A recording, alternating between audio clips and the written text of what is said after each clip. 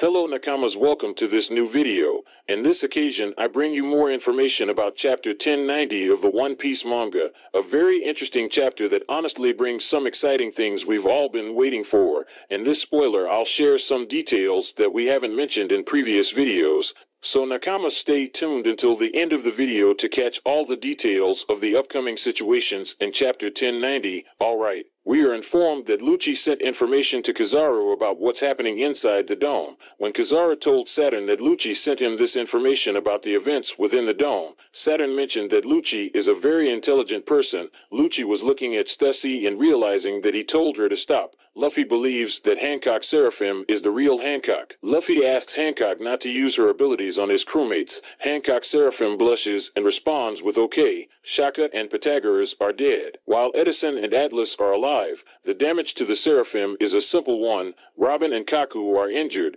Kaku lies on his back and Lucci tells him to rest. Chopper is treating Robin's wounds, and she thanks him. Luffy talks with the Gorosei about negotiating and tells them that if all the ships leave the place, York will live. The Gorosei asks Luffy something, and he responds truthfully. Robin gets angry at Luffy for giving away information so easily. Robin states it's a negotiation, but Luffy's actions are foolish. Luffy thinks everything has gone well, but Usopp calls him foolish. Vivi, Wapple, and Morgans are behind the Morgans' call, and they have also heard the conversation between Luffy and the Gorosei. Everyone heard Luffy saying he will become the Pirate King. As you can see, this is the information we have so far about chapter 1090. Undoubtedly, it's a very interesting chapter. This will likely be the last spoiler until the complete summary of chapter 1090 comes out.